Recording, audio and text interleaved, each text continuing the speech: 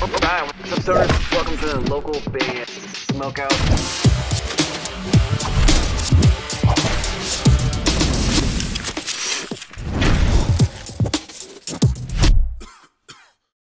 We're golden. Ladies and gentlemen, Rotnest in the building! Yeah. Hell yeah. Awesome 316, baby. Fellas, I appreciate you guys being here, man. I've been looking forward to this one for a long time. Before we get started, am I allowed to ask your names, your location, or is it a complete mystery? And then, of course, please plug and promote anything you'd like. Yeah, we're in Tennessee, in a rat's nest somewhere down in here. I play guitar. I'm JQ. Izzy, do vocals. And Chris, play drums. Yeah, we just put our fucking EP out, Torture Portrait, on April 11th. It's been out about a month now. It's fantastic, by the way. It's fantastic. Thank you. Last night we spent about, 6 or 7, 8 hours doing a video for Hell. So we're editing that up, working on that shit right now. So I don't know, maybe in a couple weeks or so, that'll be out. Very cool. I jammed the whole EP today, and while jamming, I noticed that it seems like it's been a while coming to get this EP out. With Mono starting in 2019 and then a newer version being on the EP, I imagine COVID did cause some setbacks, but is there any other reasons why it took so long to get the EP just right? What didn't go wrong? So yeah, I mean, I guess COVID had something to do with it. Obviously, it made it a little harder to get together, but we were doing the main thing, I guess, was the machine that we were mixing this shit on. It was just really old, and that was part of the mixing process. Was frustrating as fuck. When you have to, essentially, we would have to like bounce the mix down, listen to the whole damn song, make some notes, go back to the session and turn all of the effects off, because if we had it on while the song was being mixed, it would just turn into a mess of noise. So that was frustrating. We're all fucking depressed as shit and just deal with a bunch of shit in general. So, you know, shit takes time. And with music that's like this, with it being as, I guess, emotional as it is, you can't really force that. You know what I'm saying? So if it's not like the right mood, if he's not pissed off and ready to do some fucking vocals, then it's not the right day, you know? So it's just art. Did you end up getting a new computer or mixing setup, or did you go to a particular producer to have it finished? No, we do all this shit ourselves. Mostly Izzy is behind the computer. We did get a new machine, so we're all upgraded and ready to go, but we forced ourselves to finish the fucking EP on the old one before we transferred all the plugins and all that shit over, you know? So, yeah. You know, right at the moment we have to build back up our little mix session to get back to the kind of mix standard that we had before. And I will say, next time we put a release out, it's not going to be until the whole fucking thing is done, the whole album. So, and that's another thing. Like we didn't really do this EP correctly. We did the songs in separate sessions and then released them, and then at the end we kind of had to put them all together, and you know, we had to do a new mix of Whirl. We did a whole new retrack and new mix of Mono. So, you know, little bumps and shit along the way to that, you know, we had to figure out, but I think it was worth it, man. The new mixes sound superb. Like, they're really, really tight for sure. Izzy, do you perform in the Scarecrow hood thing? No, not typically. Yeah, not in the booth. I mean, when we get out on the road, yeah, we'll be all. That's what I meant for live show reasons. Oh yeah, so we haven't. So since speaking about COVID, we first shot that Mono video in November of 2019. So by the time we were starting to think about shows and stuff, everything kind of shut down. So it was also at a time in our lives where we all had been playing for 10 plus years and touring and shit. So it was nice to kind of have a break for last few years off the road and just worry about writing some music and shooting videos and doing that thing. So we're definitely on the cusp of putting the live set together and doing something with it. it's just got to be the right thing, you know. I don't want to try to rush anything. I get it. So when you say 10 plus years, you mean like previous bands, and then you guys all became friends and just formed this giant supergroup? Well, yeah, if you want to call it that. Yeah, so Rotnest has only existed, you know, since late 2019. We still have yet to play a show as this band with the masks and these songs. We've all played in other bands in the past, and even toured together in the past with a different band. But yeah, so this we're treating a little bit differently and taking our time with some things. And I would like the first show to be a production, if that makes sense. Definitely. When you guys formed Rotnest, was the idea just to make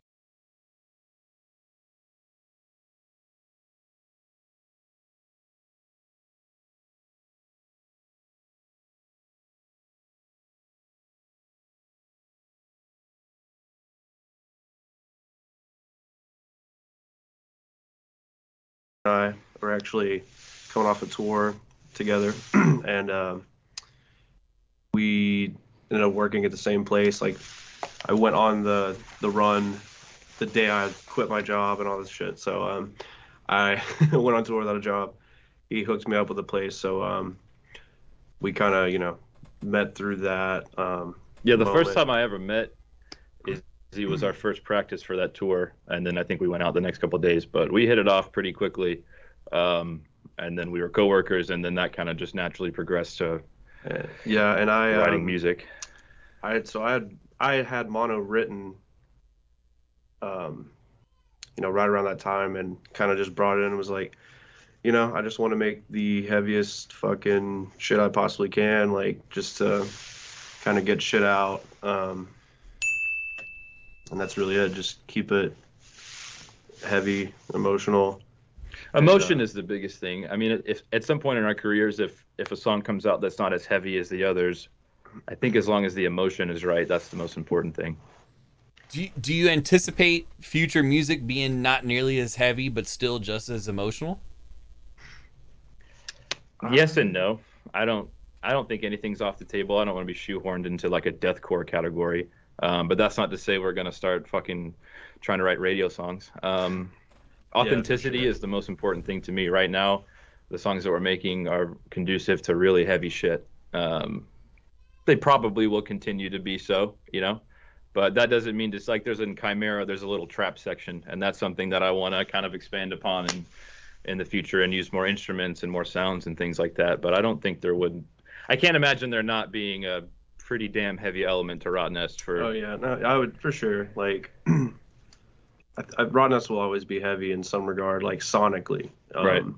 I would say, and but definitely just want to expand on that. And I mean, I'm really into like ambient, you know, fucking huge, massive sounds and stuff like that. And I really want to double down on that and really expand on the sound. And you know, I guess everyone tries to kind of come up with something unique and whatnot, and yeah, I'm kind of in that mode right now, trying to really dig deep and see what I can pull out of my fucking head here.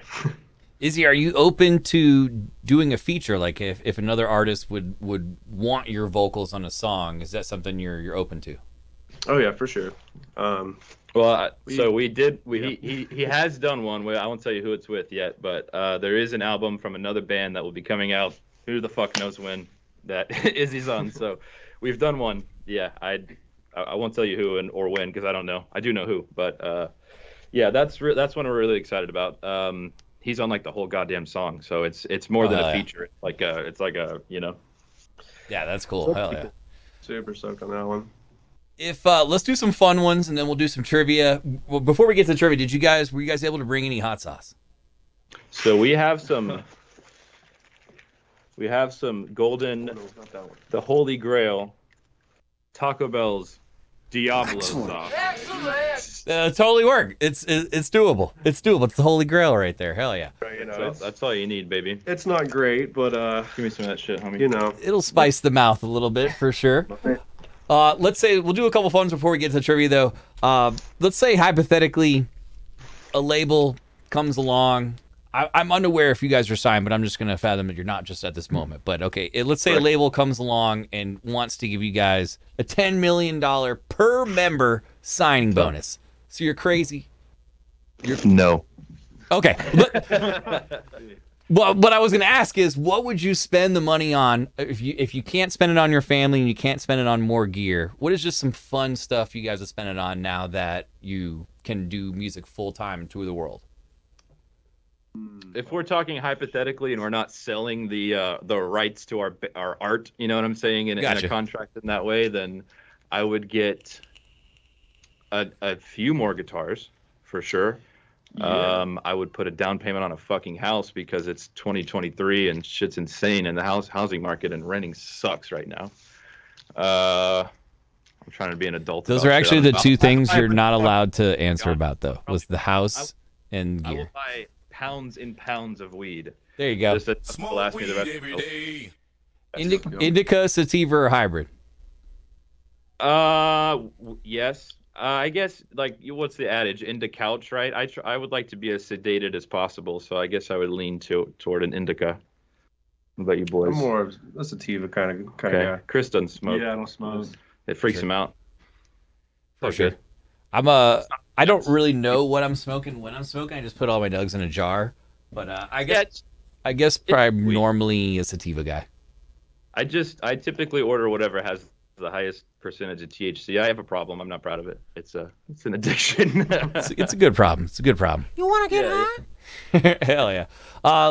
To do the trivia, I need to know what movie or TV show you guys have seen the most. If you could agree on one, either movie or TV show, what have you seen the most? Yeah, that's what I was gonna say. Airplane? The original Airplane comedy? Yeah, Leslie Nielsen. Okay, cool. Give me a second to look up some trivia. What song would you like me to play of your guys' while we got you here? And I can do a video too if you'd prefer me to do a video. Throw the mono video up there. The new mix of mono. That's good. An Airplane. Give me a second on that. Leslie Nielsen trivia. Let's go, dude. R.I.P. Yeah. Guys, we're hanging out with Rotnest. If you're watching, please go on Spotify, hit the follow button, support them. Go on YouTube, slap subscribe right there. Mono, new version. Well, let's do a little trivia here and see if I can stump you guys one time. So what do we? If we get it wrong, we gotta suck down this hot sauce packet, or what's up? Whether you get it right or wrong, I'm doing hot sauce. If you get it wrong, just enjoy the Diablo right there. Yeah, we got it. But you picked it, so you probably won't get some, but let's find out. Here we go. In Airplane, what kind of car does Paul take to pick up Captain Kramer? It's like a Lincoln. Is it a Lincoln? It may not be a Lincoln. It's like the one for the boxy ones, like GTA and San Andreas. You know what I'm talking about? I have no clue. Fuck. All right, I'm hot sauce. Are we going with the Lincoln final answer, or that's not the final answer? Yeah, that is not correct. The answer is a Mustang. Mustang. Fuck. Okay. Enjoy the hot sauce. I'm gonna do some hot sauce with you. It's called Cowboy Bacon from Argentina. It's pretty damn hot, and we'll do some more questions. Cheers. Yeah, I'm not a car guy. I'm sorry if that disappoints anybody. Yeah, I wish we had hot sauce too. I mean, Diablo's great and everything. Yeah, this is fine. No, Diablo is good. It's good, but oh shit! I just ate the whole packet. Well, but there's another one. That'll work too. The whole packet will work. Hell yeah. Let's say it's December of this year. What would you guys like to accomplish from now till then?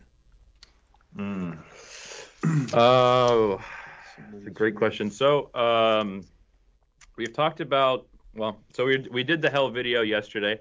Today we've been editing that. I've gotten everything kind of lined up and going through clips of what are the best takes and shit. And then Hunter will be editing it and coloring it up and stuff. So he's our video guy. So follow @pixel.dealer. By that time, I would definitely like to have something planned show-wise, maybe a weekender. And definitely, hopefully, some progress on the album by that time. That's the next up. Would be getting to the album. So there's a lot more of writing has been going down since the EP's been released. Like the album tracks are starting to fill up as far as getting closer to that. There's a lot of shit, and there has been a lot of shit in the Google Drive, and we kind of got together on it like a couple months ago when we were like, there's probably like 2 albums worth of shit in here, but it was all written by it took so fucking long to get this shit out. All this stuff, for the most part, that was in the Google Drive at that point was from like 2020, 2021. So we took like maybe the 2 songs, Believe, and a demo called, well, I won't say the name, that'll give away where we are. King. We have 2 demos pretty much that are fleshed out that I've written, structurally, instrumentally. He's got a few more that he's written. So let's say there's maybe 5, 6, 7 demos floating around that we're working on at the moment. There's a lot of shit there. I've kind of consolidated some of it, and and plus it's like you kind of change your headspace after so long. Even a year or 2 is like, fuck. I go back and listen. I'm like, I don't know. I kind of want to just maybe not use that or go a different direction or something like that. So, but yeah, there's a lot of stuff kind of floating around, or steal a riff from here, throw it in somewhere else, or rework it and stuff like that. And then of course, a couple like fleshed out songs that we'll keep and touch up and everything for sure. Definitely, for sure. Do you guys have any odd hobbies, like when you're not hanging out with family, not working on music? This is a weird hobby, maybe something collectible that every time you see a new one, you got to buy it. I've recently gotten into airsoft with our videographer. Yeah. Where's it? You got the rifle around here, Hunter? All right. So airsoft. I'm an unbelievably big fan of wrestling. I have the Stone Cold hoodie. I also have Stone Cold on my leg, and one for the Undertaker and one for Kane. Do you ever go to like wrestling cons or anything to meet them? Yeah, fuck that. I just go to the shows and watch, dude. Hell yeah. So yeah, here's what we blast people with on the weekend sometimes. This is an airsoft rifle. Let me be very clear. This is not a real gun. But yeah, that's a lot of fun. Airsoft, wrestling. I used to skateboard, but I'm too old for that. I've had too many knee surgeries. Who's the best wrestler of all time? Fuck. Okay, well, my favorite of all time is Chris Jericho. The best wrestler might be Kurt Angle. It could be Chris Benoit. It could be Eddie Guerrero. RIP. A couple of RIPs any of those really technical dudes. That's my type of shit. I'm a huge Stone Cold and Rock fan, but I think mostly because they're talking. But as far as like entertainment, I always love Rey Mysterio. Oh fuck yeah, okay. Rey Mysterio is super cool. Did you watch his match against his son at WrestleMania? I did not. Well, go back and watch it because that match was sponsored by Cinnamon Toast Crunch, and it's fucking hilarious. On the barricades, there's these little cartoon Cinnamon Toast Crunch pieces. Had me cry. I was high as fuck when I was watching it, but it made me. I was rolling. All right, hell yeah, cool. Do you guys anticipate having a feature on the album when it comes out, roughly sometime in 2024? Yes. Yeah. I'll just go ahead and throw it out there. Nick Chance, that's our homie. He was in Distinguisher, R.I.P. Distinguisher. Nick just went out with Lorna Shore. He's a hell of a. He did the video for Whirl. He's a photographer extraordinaire. Would love to have him on the album. We'll see. Cool. That's the only like definite I think at this point, right? For sure, yeah. Okay. I want Nick on there. Yeah. Let's try one more airplane trivia real quick. One All right, more we have to airplane redeem trivia. ourselves. Yeah. In Airplane, it's a little bit of an easier one. There's a kid named Joey on the plane, and he's reading a magazine. What is the name of the magazine he's reading? It's like basically like a parody of an adult magazine. I was gonna say Playboy, but it's not Playboy. It's like. You ever seen a grown man naked? Yeah. Fuck, dude. Man, you got me stumped. The name of the magazine. Let me Google it real quick. The answer is Nun's Life. Nun's Life. God damn it. The sexy nuns. Fuck. No worries. No worries. Let's see. Yeah, we got to suck down some hot sauce for that one. Where'd my packet go? Yeah, I'll do one more. I got this this blueberry hellfire hot sauce that's made with real blueberries right here. That sounds no way. Big blueberry.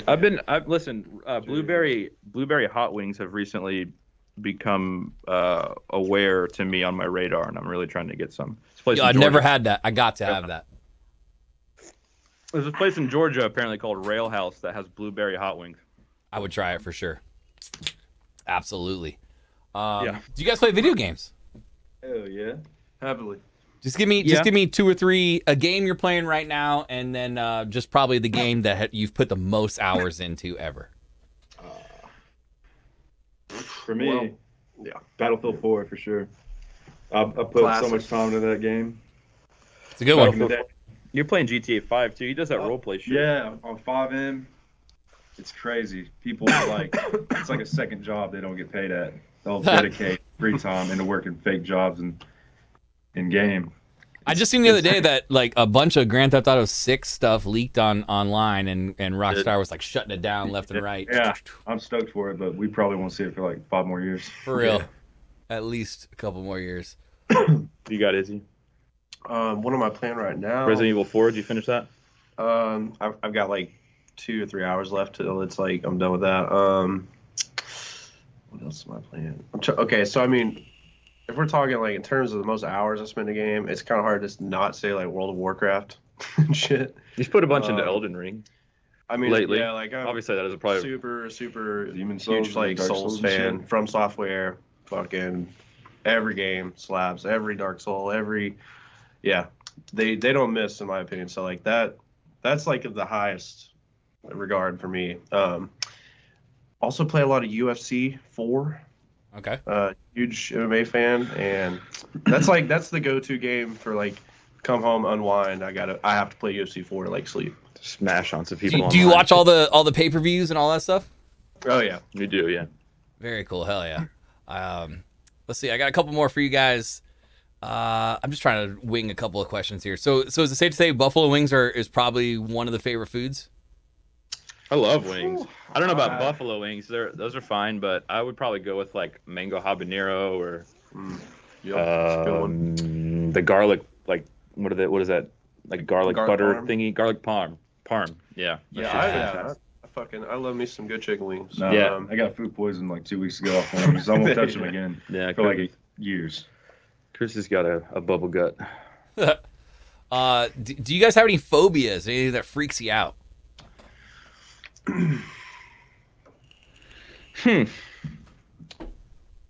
Everything. I mean, I'm gonna say like my closest legitimate phobia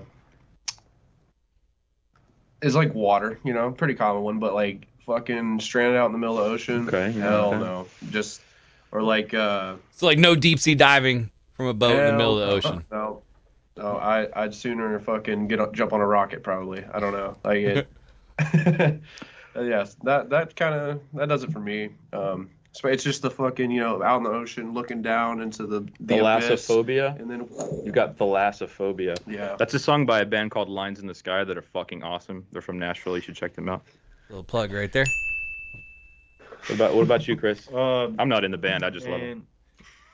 I can't name the actual phobia, but it's like holes in places where they shouldn't be. Oh, that trypophobia. Yeah, that. Yeah. Nah, that's just.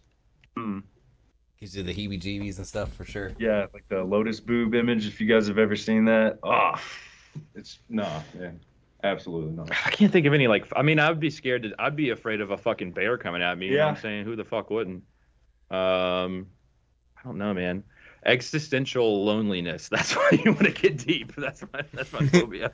It's already there though. It's fine.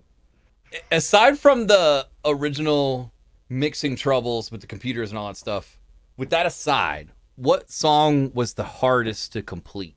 Maybe Hell. there was a particular Hell. Why Hell? I wrote the instrumental in 2020, and it's like a weird, slow for us song, like a low and slow. That's the only song that I've done with H string. It's in C sharp, so it's like pretty damn low. And there's not a lot of like riffing in it. It's just like a more it was kind of designed to just show off his fucking vocals, and he hit some fucking high ass crazy shrieks and some low shit in there. So it was really kind of designed to give him an opportunity to go off, and it was tough because it's like a weird. I think it's probably in 4/4, but the way that the hits line up, it doesn't really feel like it. So it's an odd song.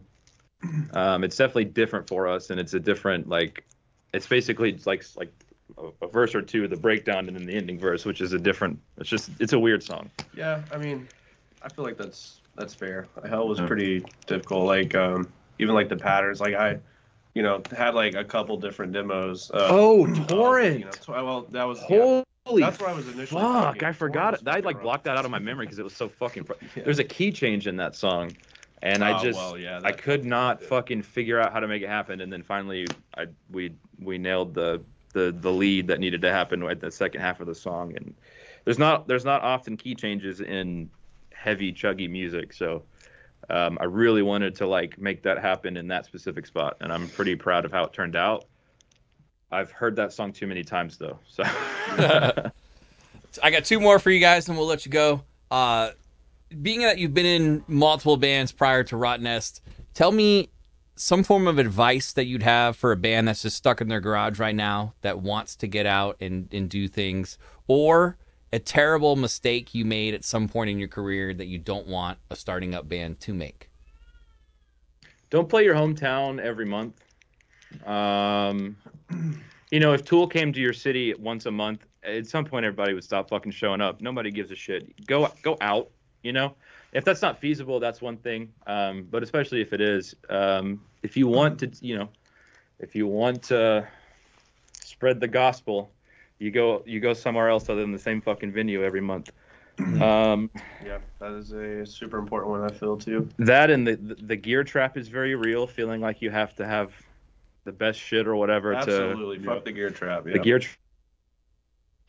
you can make it work with damn near anything if you're dedicated enough.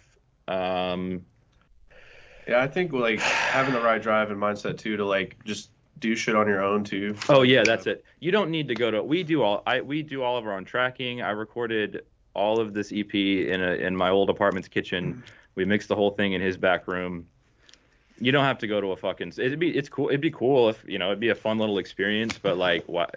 We don't need to. We can track everything we need to, and we can do drums in the living room if we need. We can do guitar in the fucking kitchen if we. You know what I'm saying? It's gotten more accessible over the years. Plugins are fucking improving every day. That being said, you want good mixes and everything, and by no means I don't feel that I have the best mixes in the world, anything like that. But it's just we took the time to do it, and I'm content with how it sounds, for the most part. Yeah, I'm really proud of the mix on the EP. Came a long way, for sure. Yeah, it's really. It's a lot of trial and error, but it's worth it. And if it can be very overwhelming to learn a whole DAW, but social media. What is the DAW you guys use? Just as a bonus question. Old Reaper. Reaper is what everything is mixed in. I primarily have tracked everything in Logic to this point, and I'm pulling my teeth out trying to get used to tracking in Reaper. I like editing it. I like mixing in it. I like doing production in it, but I just don't like fucking tracking on a Windows machine at all. So I'm diehard Reaper. Yeah, it is what it is. Cool.